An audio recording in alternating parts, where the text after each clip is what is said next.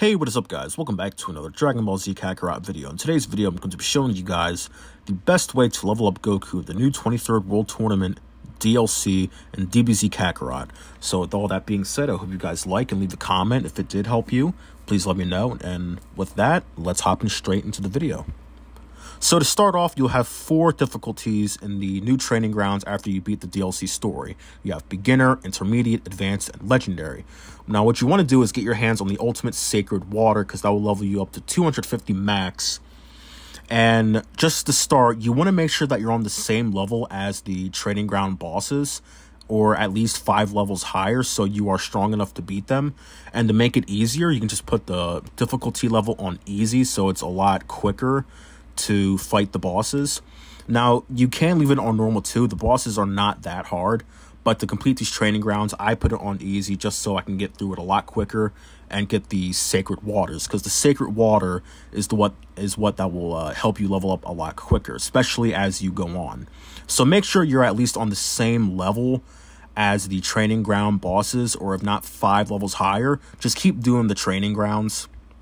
That's pretty much the only thing that will help you level up here.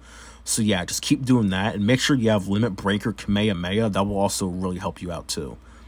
So the thing is here, I would say the next topic here is the Z Orbs. Now Z Orbs are an important factor to leveling up also any character. And if you're struggling, what you can do is go around the map and collect Z Orbs that way. Or they added this new feature where they added gang hideouts. It's pretty much just like enemies that you would see in regular game, but they're just on the ground, so there really is no difference. But you can go to these thug gang hideouts, and they will give you at least, I would say 1,200, maybe a little bit more Z Orbs to collect, and that will help you unlock more moves for Goku, and that's pretty much anyway how to do it. With any character. Now, it is a little tougher since you don't have the villainous Z Orb Magnet.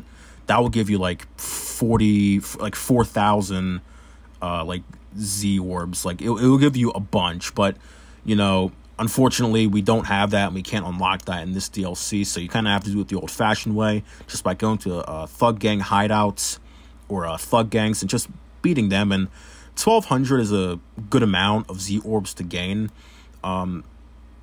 You really don't need too much, only because Goku in this DLC does not have that many moves.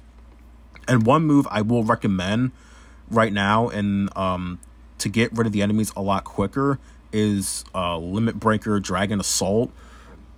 That will, it's basically like Vanisher, like that one move that Blue Goku and Blue Vegeta can do in the second DLC.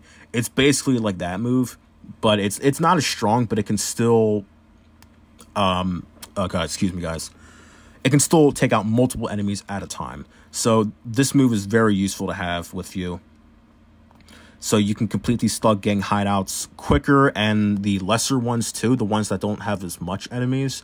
But make sure, like I said, it's Limit Breaker, because that is the strongest one. And as before, this is the best way to get Z Orbs as well.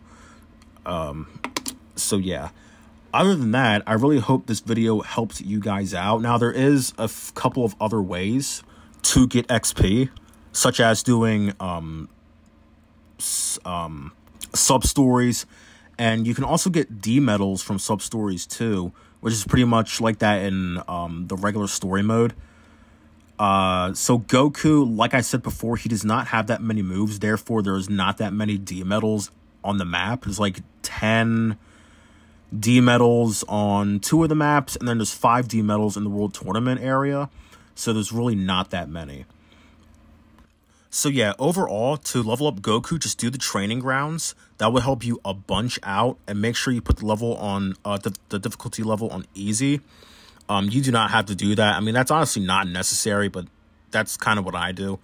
So yeah, I hope you guys enjoyed this video, and if you did, please leave a like, comment. If you didn't, that's okay too. But yeah, I hope this video helped you out, guys. And with all that being said, I will see you guys in the next one. See you guys later.